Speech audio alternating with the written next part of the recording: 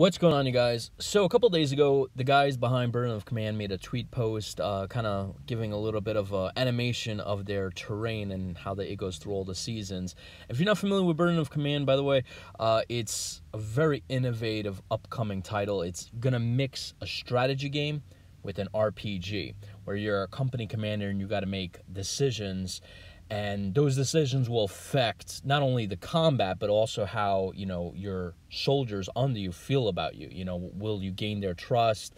If you tell them take that hill, there's a machine gun up there. Will they do it? How much do they trust you? All that kind of stuff.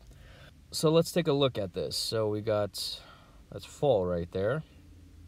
And summer or spring and winter. Nice. Okay, I like it. It's nicely detailed.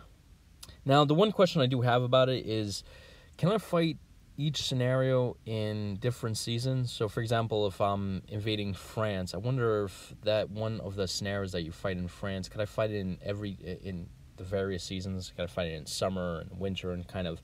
I feel like that'll change the dynamic of the game because, obviously if you're fighting a battle in the winter versus the summer, you got to change up your tactics and your movements. A couple other things because, your soldiers are not going to move as fast in the winter as they will in the summer.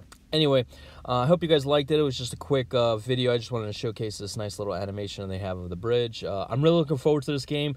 It's due out in, I believe, 2019. So I'm really psyched about this. It's a very innovative title. It's a very interesting approach to a strategy game, and I really can't wait to get my hands on it. Anyway, catch you guys in the next one. See you then.